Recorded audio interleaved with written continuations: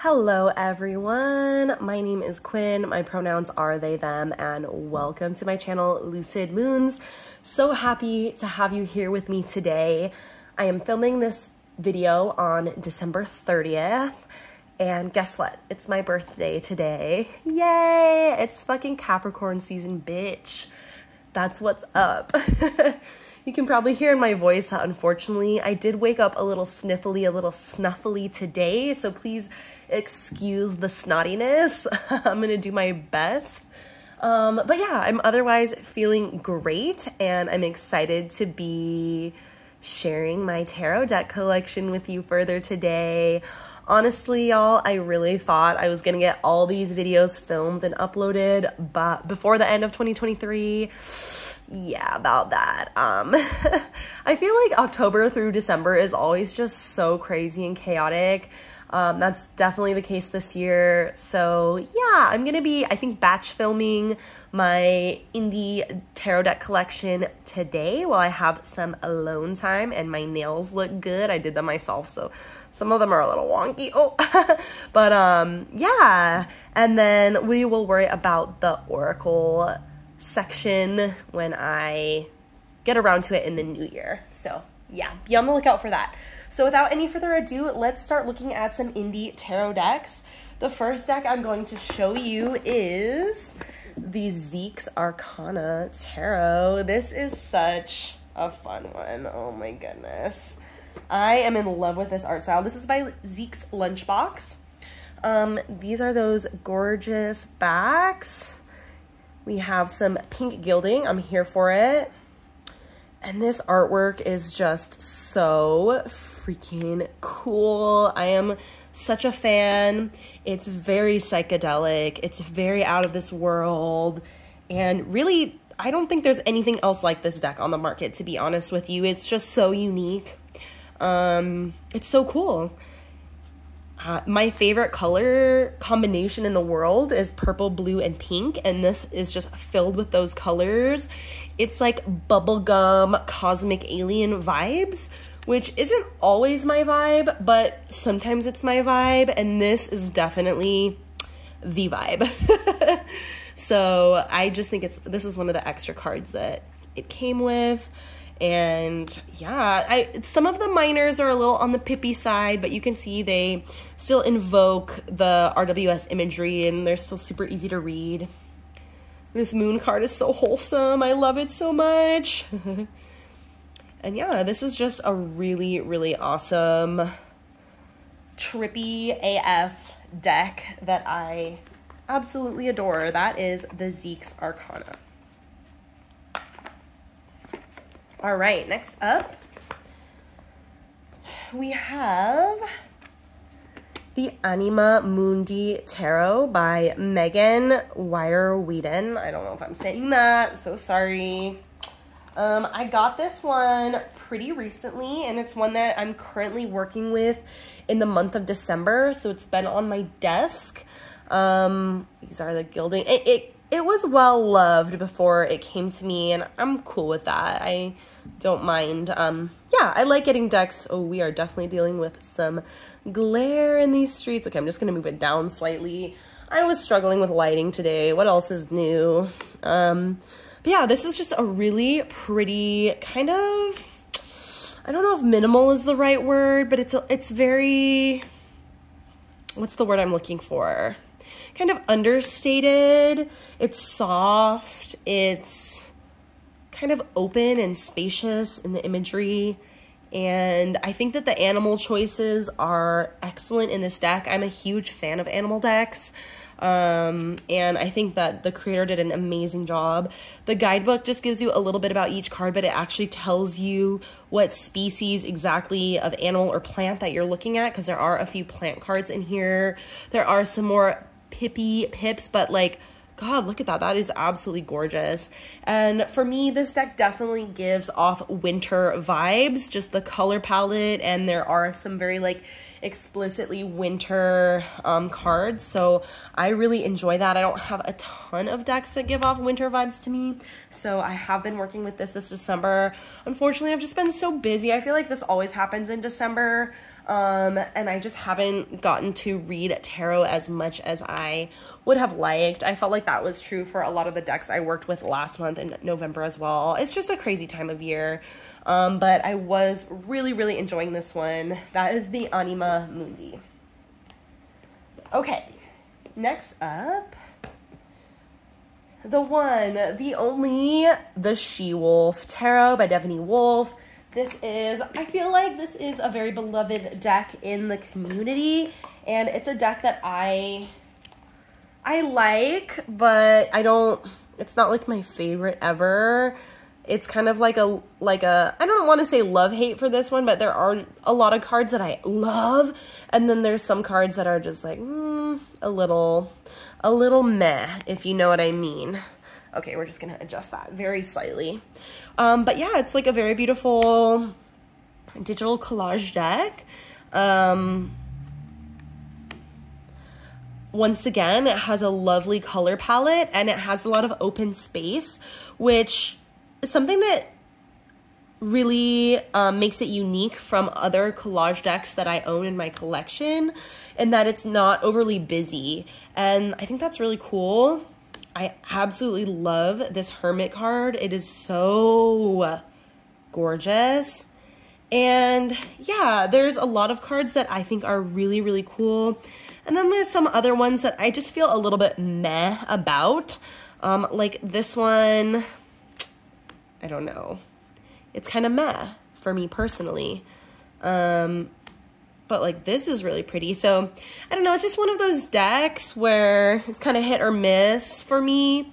And but I recently got a really cool Oracle deck that is so dope, and I think it's going to pair really well with this deck and kind of bring it out of its, hopefully pairing it will allow me to connect with it. Sometimes that really works for me. If I'm struggling a little bit with a deck, if I find a really good pairing for it, then it can start speaking to me more and connecting. I can connect with the messages more. So I'm really hopeful that that's gonna happen, and you will see. I'm gonna save that one as a surprise, but you will see that deck. I'll mention it whenever I get to my Oracle decks. Okay, this is the Tabula Mundi Tarot. I always get it confused with the Anima Mundi because I'm pretty sure that one's like a play on this one. I got this secondhand at a record store, and these are the backs. I love these backs. It came with like one of these, and I was like, oh, this was part of like a limited edition. I think this deck, like other editions of this deck, are still in print though, but I was just like, you know what, it was a really good price, I'm gonna buy it. And I didn't really examine it that carefully, and then I realized the person had actually edged it and like used gold paint, and some of the gold was coming so far onto the fronts of the cards that I ended up trimming it down pretty significantly. And you can see some of the symbols are still mostly visible. Most of them are still visible, but unfortunately I did have to like choppy, and I did a really bad job of like trimming it because I don't have like a special little chopper thing. I literally just use scissors and like eyeball it. Yeah, it's not good. I'm not like crafty, but like on this card you can see, unfortunately the symbols did get kind of chopped. But you know what? It's okay. I still find this deck usable. I then went out and I bought like the chunky guidebook that comes with it. And I'm really excited to dig into this next year. It's definitely out of my comfort zone. It's like super deep, super esoteric, all of these different symbols and symbolism in the artwork. And yeah, I'm a little bit intimidated for sure. But I am excited. I had my eye on this deck for a while, and it just worked out perfectly. And I also, when I bought this deck, it was kind of a nightmare. It had a really weird smell to it. So I don't know, it didn't smell like smoke or cigarettes, but it did smell like someone's house, like food, or I don't know, it was just gross. So I ended up scenting this deck with perfume card by card. So it was a process to get this deck in a state that I felt like I could use it. I do still want to edge mine in, I don't know what color, but yeah, that is the Tabula Mundi Tarot. The Colores Arcus edition. Okay, next up, let's look at a cutie pie. This is the Forest Enby Tarot by Binx Olsen. This is such a fun little deck. I love the cardstock and the silver gilding on this deck. It's like the soft kind that doesn't hurt at all and it feels good. And this deck smells good to me. Other people might not like that smell, but I like it. These are the backs. Last time I checked, this deck wasn't currently available. I'm not sure if it is now or if the creator does plan to make it available in the future. But I got it secondhand and I don't know, I had never heard of it before.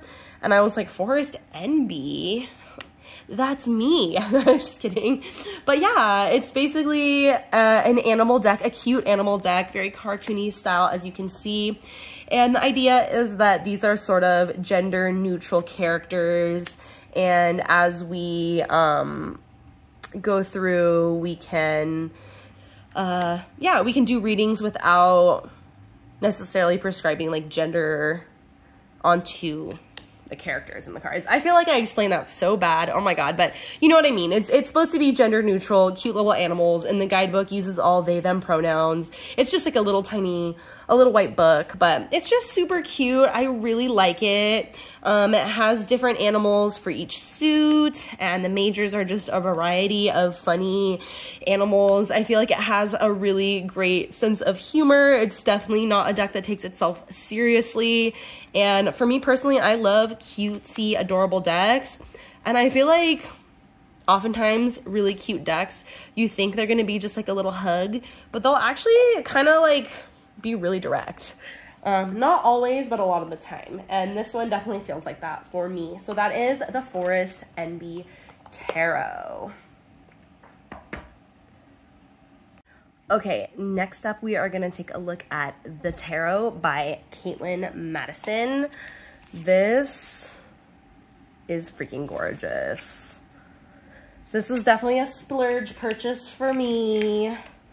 And it really is kind of like a collector's item for me, and it's just one that I just really love and appreciate the artwork. Oh my god, that glare is driving me freaking crazy. I'm so sorry, but it is what it is, because when I turn the light off, it's like too shadowy. Ugh. I live in like a little dark hobbit hut, so the struggle is real with this lighting, so bear with me. I'll figure something out eventually. But oh my gosh, just look at this. And I love the size, like a big old card, so you can really see the artwork it's everything. So yeah, this is just a really spectacularly done deck.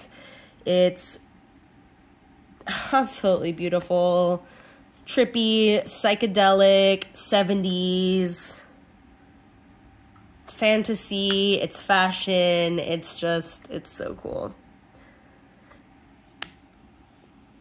I believe the artist is not actually like a tarot reader, but she says that, you know, openly, and this is just her interpretation. But basically, I don't give a fuck. This is dope. Like, this art style is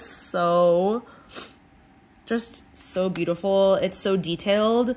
There's so much to discover if you look at the cards closely, and I discover new things every time I use this deck. So this one is a very special one.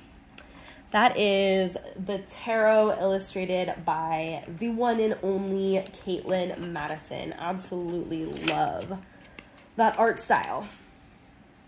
Okay, moving along.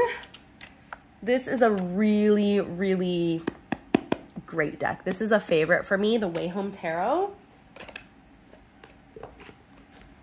I slept on this deck for a little while because I think when I was a little bit newer, a couple years back, I was intimidated that it was a little more pippy, a little more simple. But I am sad that I slept on it for so long, because as soon as I had this in my hands, I was obsessed.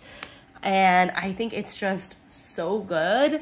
And I don't know how this team created these cards to convey so much while being simple, while being a little bit on the minimal side. It's amazing, and there's so much you can get from some of these cards. I really, really dive deep when I do these readings. And yeah, it reads so fucking good. It's such a good reader for me. And it just like, oh, these cards just take me to so many different places. So can't really recommend this one enough if you're into it. I love it. It does have some very confronting imagery of things related to climate change, pollution, human impact on the environment, and that's hard to look at for me. And I understand why some people might like that might be a deal breaker.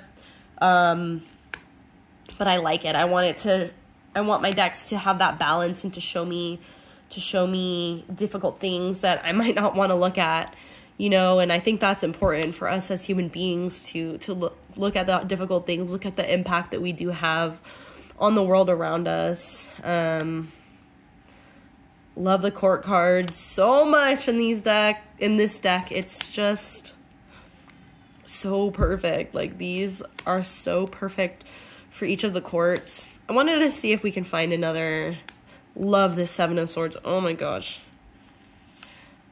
Like, for example, this one's not about climate change or anything, but like Seven of Swords, what I'm getting from this card is like, we see the white picket fence, right?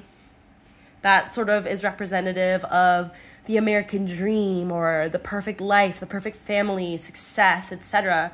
But we don't know what's really going on under the surface. Someone may have on the outside what looks like this perfect dream life. We don't know the struggles that they might actually be going through underneath it all. So I love that. This is such a pretty Ten of Pentacles too. Love this Daughter of Wands as the firework. That is so gorgeous. Yeah, I'm not going to find one of the like scary confronting cards. That's okay. I've been thinking about eventually doing like a deep dive of this deck because I do have a lot to say about certain cards. So we'll see. Maybe that will happen in the future. Maybe not. That's the Wayhome Tarot. Next up, this is the Afro Avatar Tarot by Colored Afros Art. This is new to me. Unfortunately, it is out of print. I am a huge fan of Avatar The Last Airbender. These are the gorgeous backs. I love that. It has that same really nice soft silver gilding. And yeah, the cards are super glossy. We're gonna struggle. I just was like so excited when I found this deck on a Facebook group for a really reasonable price because I'm really picky. I know there's a few Avatar tarots on the market, but like a lot of them I just don't vibe with. Like they made some weird choices in there. No offense, but this one is perfect in the way that the suits align perfectly with the elements. The characters and the scenes that they chose to represent each card are like freaking amazing. And I think it's really cool that this artist reimagined the Avatar universe to center around and include Black folks. I think that's so cool, so awesome. And yeah, I've had this one out to work with in the month of December as well. Once again, it didn't get as much love as I would have liked to give it. So I'm probably going to bring it out earlier next year. And I also kind of want to rewatch Avatar again because it's been a few years, and maybe like keep this by my side and just do some readings or flip through it, you know, just have like a little wholesome practice like that. I think would be super cute and fun. Okay, this is the Stunning Tarot 3rd edition by Jonasa House. My favorite thing about this deck, I mean, I do love the artwork, but it's the cardstock for me. It's just, I don't know what it is about it. It's like slappy. It's slippy and slappy. It's like a comfort shuffle deck for me. So you will see the edges are very, like, I edged it in black, but it's actually pretty worn down. I struggled at first to connect with this deck. I love the suit of wands, like that is a yes. But some of the other suits were just like, I don't know, I was having a hard time with it. I wasn't sure if this deck was for me. But I actually paired it, weirdly enough, with the Reclaim Oracle. And I know the art styles are really different, but the minimal color palette just worked together. And when I paired it, like I was saying, the voice of this deck just came out and I was able to really connect with it more. Now, I still kind of don't really love the Pentacles suit in this deck. I know the newer edition, or editions, I'm not sure which one we're on at this point, the artist did update some of the Pentacles cards to change them. I don't know, I still didn't really jive with what I've seen so far, but you know what, I've just accepted it and I don't care. I really just love the colors in this deck. The art is gorgeous and beautiful, and of course it is a comfort shuffle deck for me. So she's staying. This is the Stunning Tarot, 3rd edition by Jonasa House. Okay, we're only gonna do a few more for this video. I like to keep it on the shorter side, and I do have quite a lot of indie tarot decks. So next up, we have the beautiful Rainbow Tarot by Sonia, Lazo. Such a fun deck. Look at the sides. Ah, so cute. It's such a cute deck. I'm not sure if this is still available indie. It is. Oops, sorry, I hit the arm. It is going mass market from what I've heard. Uh-oh. I know there's like a title card mixed in this deck somewhere. I don't know where it is. Oh, well. These are the backs. Love. These are the gilded edges. Love so much. This is just such a fun one.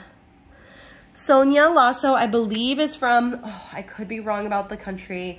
I believe they are from Venezuela and they are currently based out of Germany. But I could be getting it wrong. But they are a really cool non-binary artist. So I just really I follow them. I love their art. I love their style. I love their fashion. They got it going on. So if you haven't checked them out, go check out, look them up on Instagram, look them up on Etsy. They are a really dope, just a dope creator in general. And I love the aesthetic of this deck. As you can see, it's very straightforward. It's pretty much an RWS clone. Actually, the majors are a little bit more Marseille inspired and the minors are like more RWS inspired. But I just love how sassy and grumpy all these characters are. Like, look at them. They're just so like judging you in the best way possible. The colors are so fun. There's cute little animals. It's vibrant, it's queer, and it's just everything I love in a deck. So that is the Rainbow Tarot by Sonia, Lazo. And definitely I'm really happy if and when this deck goes to the mass market, because I think it's great that it's going to be shared and accessed by more people. I think that's amazing. So I'm struggling to get her in the box. She's not cooperating today. Okay. Next up, I'll show you it's actually the only, I keep it in a pouch. It's the only traditional art of the RWS that I keep in my collection. These are the backs. This is the Pastel RWS. And I'll show you. I've been gilding mine in this like shiny pink, and you can see there's a little section that has a second layer and the rest doesn't have the second layer yet because I got lazy. Deck modding. I'm kind of over it. It just takes so much work. I have so much respect for all of y'all who are amazing at deck mods and do it so flawlessly. Mine always turn out a little botched, but that's okay. they're mine. But yeah, this is just a really nice RWS clone, and it's actually an RWS. It actually is the original artwork, but it has made all the colors pretty in pastel, and it has updated to include people of different skin tones.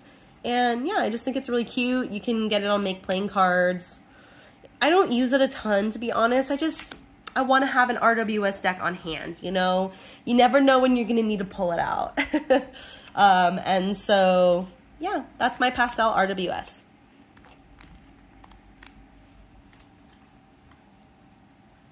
All right, moving right along. We've got the Elf of Heaven Tarot. This is another very special one. This is not an original copy.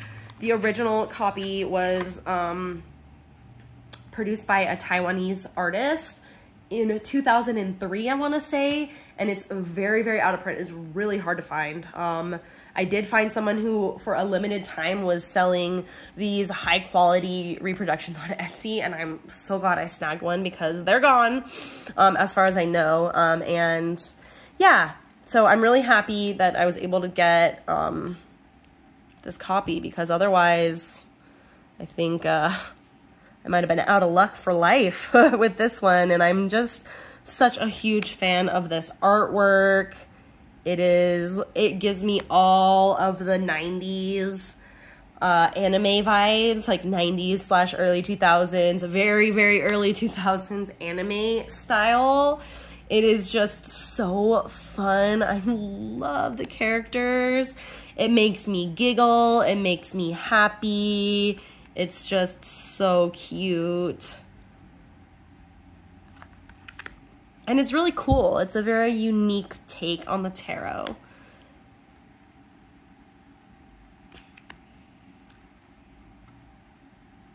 It's just, it's everything to me. So yeah, that is the Elf of Heaven Tarot. I have a Similike reproduction version of that deck. Okay.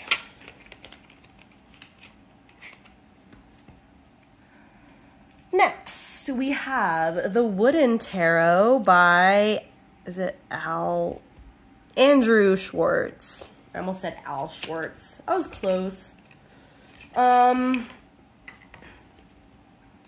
This is a really cool deck. I really enjoy these images. I think that they're beautiful and very interesting. It has a lot of really creepy eyeballs staring at you. A lot of the animals have extra eyeballs staring at you. Yeah, I think it's really interesting. I don't think I've fully connected with this one yet, but I'm gonna keep trying because I just like the vibe that this gives off.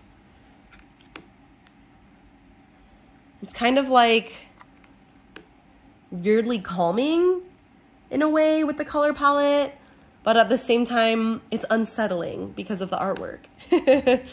And a lot of people, when that tag, like your curiosity cabinet decks, when that tag was going around, a lot of people included this in that. And like, yes, this is absolutely a curiosity cabinet deck. Me and my partner actually have a curiosity cabinet, or it's not a cabinet, it's a shelf, where we have like animal bones and taxidermied animals and just like weird little boxes and figurines and just weird shit.